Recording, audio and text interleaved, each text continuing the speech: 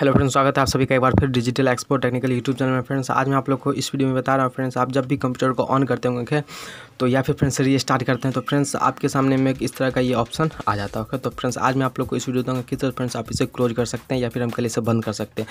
तो हालांकि फ्रेंड्स ये जो फीचर्स है आपको यहाँ कंट्रोल पैनल में देखने को मिल जाता है। फ्रेंड्स यहाँ से भी फ्रेंड्स आप इसे एक्सेस कर सकते हैं और सिंपली इस पर कंट्रोल पैनल को ओपन करें। अगर यहाँ पे डेस्कटॉप पे नहीं है तो सिंपली आप सर्च बॉक्स में यहाँ पे कंट्रोल पैनल टाइप करेंगे। ओके, तो फ्रेंड्स आ जाएगा ओके कंट्रोल पैनल।